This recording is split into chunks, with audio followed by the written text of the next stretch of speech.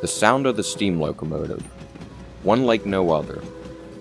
In 1877, the Waynesburg and Washington Railroad ran the first scheduled passenger train over a newly constructed 28-mile narrow-gauge railroad located in southwestern Pennsylvania.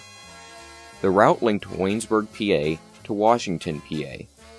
In 1885, the Pennsylvania Railroad purchased this narrow-gauge line and continued to run passenger train service until the last scheduled run on July 9, 1929.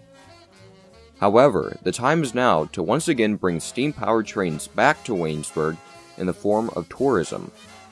Located at the Greene County Historical Society Museum in Waynesburg, PA, the only two surviving pieces of narrow-gauge equipment from the Waynesburg and Washington Railroad are awaiting restoration. Second number 4, later renumbered under the Pennsylvania Railroad as number 9684, and coach number 6 are beginning their road to restoration as a small but yet mighty group of volunteers are working very hard to return both pieces of equipment to service. It just so happens that both number 9684 and coach number 6 were both a part of the last scheduled passenger train on that sad day of July 1929. The ultimate goal is to bring both of the pieces of historic equipment back to life.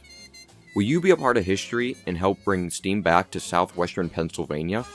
Please visit greencountyhistory.org